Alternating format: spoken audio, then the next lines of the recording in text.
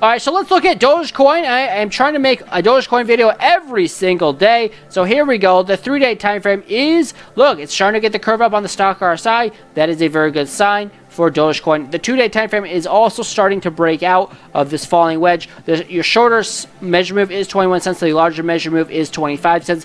I talked about that yesterday when I made a video on Dogecoin.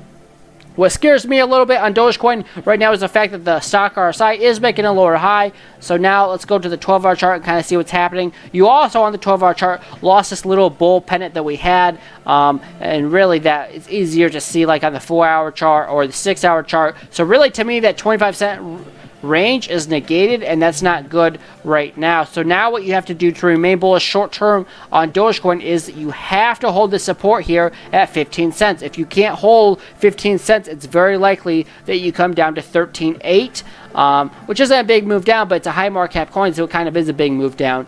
And also, in a way, in my humble opinion, that's like a double top at 17 cents. So, to me, that's also a local resistance now at 17 cents. You have to hold 15 to remain bullish.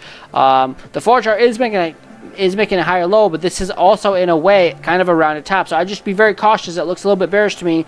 I'd probably not be buying right now unless you're just dollar cost averaging investing. But for right now, I wouldn't be long on this. I would look to see if it holds 15 cents. If you don't, that could be a good short. Not financial advice, down to 13.9.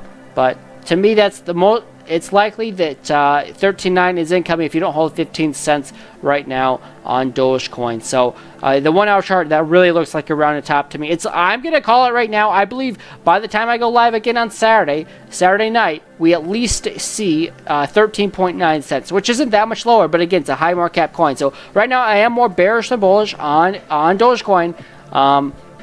Now, the bullish scenario is you have to get above this resistance that you got rejected off of twice at 17 cents. If you break 17 cents, I see the next step being 21 cents, and that is my update for Doge. I think it's more likely we go down to 13.9, 13.8 before we see more upside. If you guys enjoyed this, appreciate it if you hit the like, subscribe, share this video with your friends, and I'll see you guys in the next one. Again, we'll be live at 11 p.m.